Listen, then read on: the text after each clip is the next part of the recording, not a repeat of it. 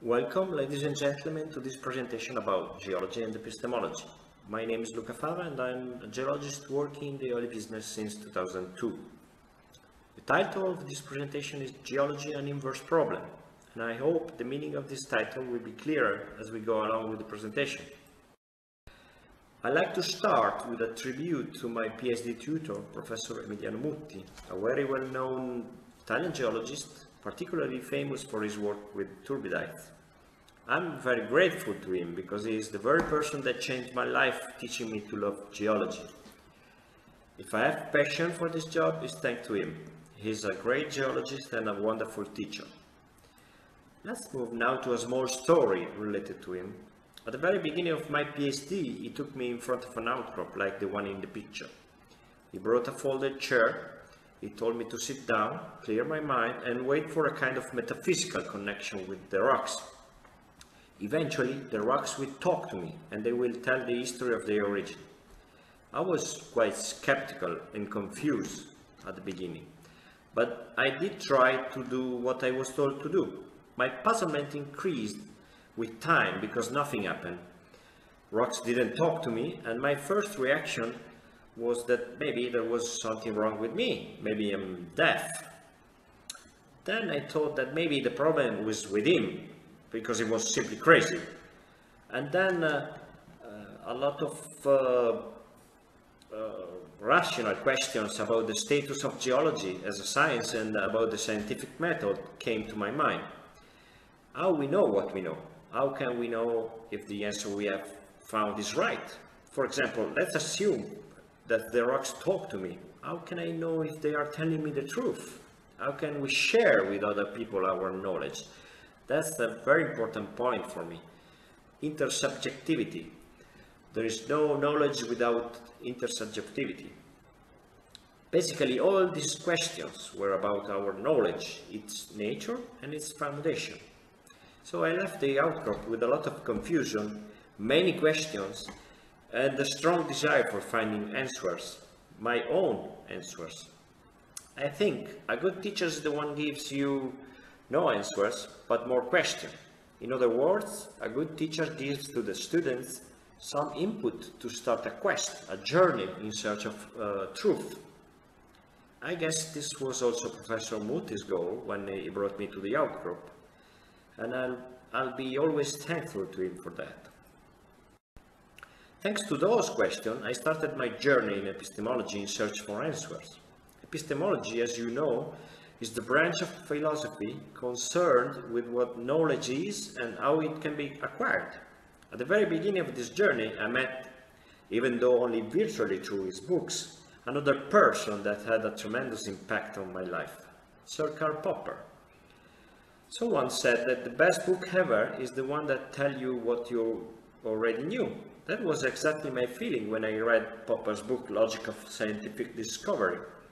It was like having finally explained in a very clear, methodical way my own thoughts. It was a sort of revelation, if you want, but it was only the beginning of my quest for truth. Now, my ideas are slightly different from those of Sir Karl, but I'm still very thankful to him.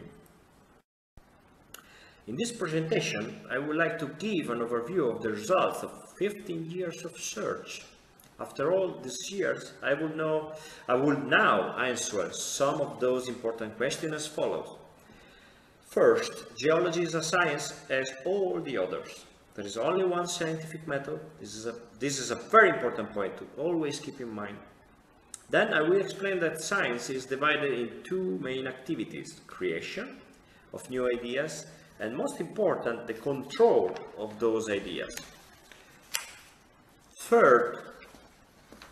The third point is the take-home message of my talk. Geology is mainly dealing with the inverse problem, and we will see later on what that means. This is the most important result of my quest, as you can see from the title of the talk. The last point is that interpretation is a particular kind of inverse problem. So to explain what I mean, I will start with my concept of science. How can we define science? How can we discriminate between science and other kind of search for truth? Philosophers have discussed this problem for centuries. My answer to this question are as follows. Science involves two main activities, creation and control. Those two activities are complementary. On one side we have creation, meaning the generation of new ideas, hypotheses and theories. This can be done in many different ways. New idea can be created by analogy, and that's very common in geology, by pure speculation, or even by induction. This is a subjective activity, very similar to art. It is in this part of the scientific activity that genius plays a major role. To define in details how this part of the science works is behind the scope of this presentation. So let's move instead to the part that really characterizes science, meaning control. That is an intersubjective activity where the new ideas and hypotheses generated, no matter how, are tested against facts. This is the real scientific method. The scientific method starts with deduction of some predictions according to the hypothesis and continues with observation that allows comparing actual data with those predictions. Assuming this definition of science, geology is a science as all the others. There is only one scientific method, the one using mutual rational control of theories.